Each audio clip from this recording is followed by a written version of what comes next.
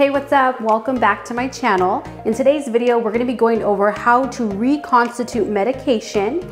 And before we get started, if you're new to my channel, welcome. My name is Tina, nurse practitioner. Don't forget to subscribe and turn on that notification bell. Let's get started.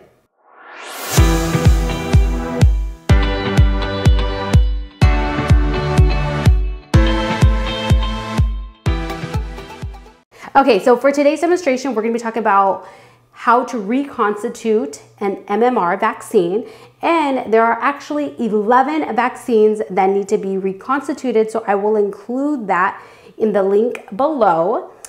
And for today's demonstration, we will be focusing on your MMR vaccine. So this medication is going to be prepared in 2 vials. So one of them is your vial, which is the powdered form. And then you will also have your diluent, which is sterile and specifically for this vaccine.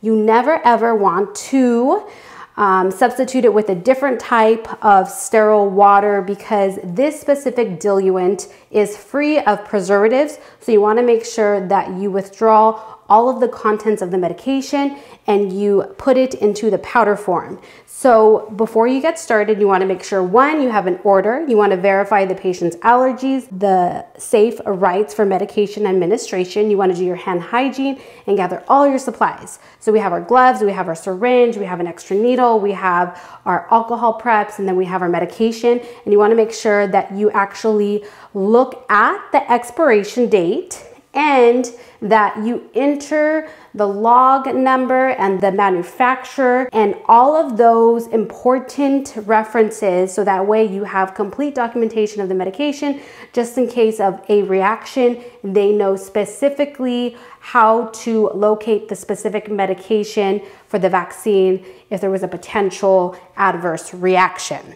You always want to provide the patient with an information and pamphlet, and the provider should have already had this conversation with the patient or the parent's child regarding side effects, etc.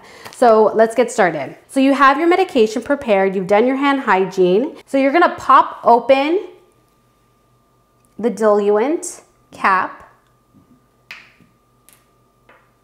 And then you're also gonna pop open the other vial, which is the powder form. Okay. You're gonna clean the top of the vial with an alcohol prep.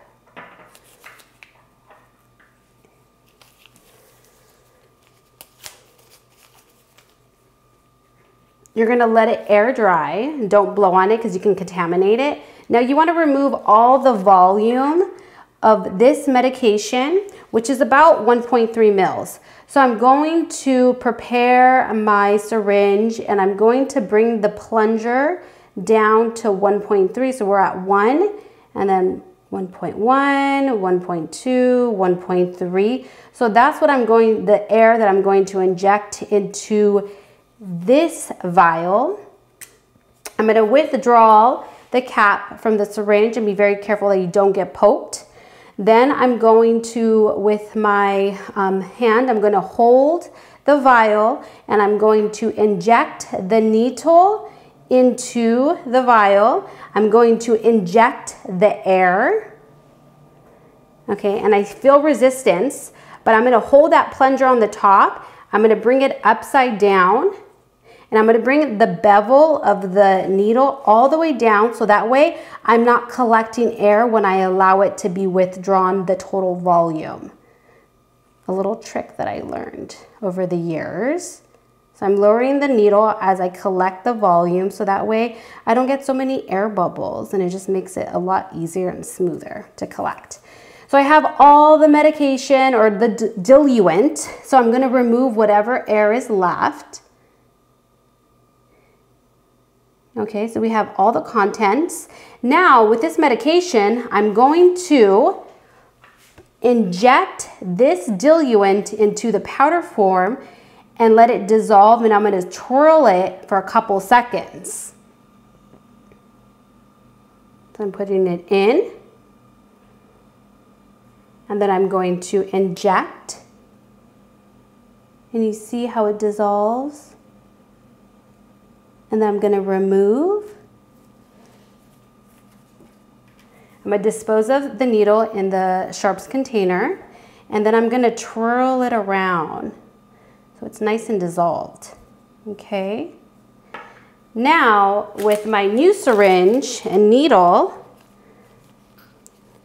I'm gonna do the same technique. I'm gonna bring the plunger back to 1.3 mils, or actually 0.5, because I'm going with this medication, I'm only going to obtain 0.5 mils because that's what I'm going to inject into the patient. I'm gonna put it back in. I'm gonna put the volume of 0.5.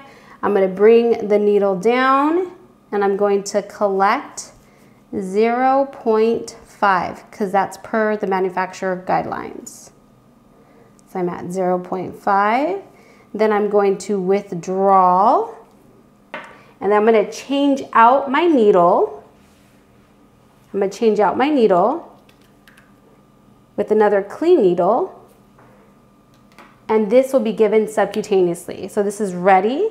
If I need a second nurse to verify it, I will per protocol.